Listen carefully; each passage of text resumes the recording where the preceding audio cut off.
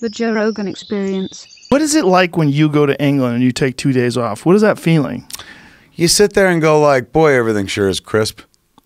Does it need to be? It's not bad. It's not like I'm jonesing, I'm pounding tables.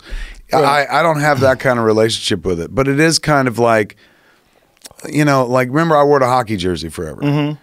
You know, a lot of people were like, you don't want to wear something else? I'm like, I've been married for like 20 years. Like I dig in. Once something works for me, I stick with it. Right. Went vegan, still vegan. You know, like never really altered since that happened and stuff. So you did that post heart attack, right? Post heart attack. After the day after the heart attack, because my kid made me. My kid was like, she'd been vegan for a couple of years, and she was like scared because she'd never been through anything. Real first world kid, wonderful kid, but like no tragedies in life and shit like that. We did. Are you getting regular blood work done? I just went and saw my doctor. 2 months ago, Dr. Leidenheim, and did the stress test where you know you're on the treadmill and you go up and stuff, and then they take all the blood, and he was like, whatever you're doing, keep doing it. It's amazing. He said, I can see your heart because they take pictures of your heart. He's like, I know where the heart attack was, so I know exactly where to look. He's going, if I didn't know where to look, you would never tell. He's like, right now there's no lasting damage. Keep going. So I hike Runyon every day. Nice. I veganed out like a year and a half ago because of the kid, and haven't really strayed back. So I'm all plant based, and I'm intermittent faster. I don't eat breakfast anymore. I'm not going to be like breakfast is propaganda, but it kind of is. You don't really need to eat that early in the day. Particularly, you know what? That's untrue.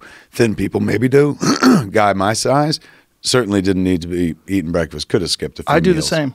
I take 16 hours off. That's you wait to break the fast. Do you pick a time, or is it as deep in the day as you can go? Just 8 and 16. You know, I just do it based on. So then, what's the soonest you eat then, generally speaking? It depends, but I've gone as late as like 1, 2 in the afternoon. Yeah. That's why I try to make it till noon, the earliest, and like by 2, I'm ready. I'm ravenous. Yeah. I think it's totally doable. It's not.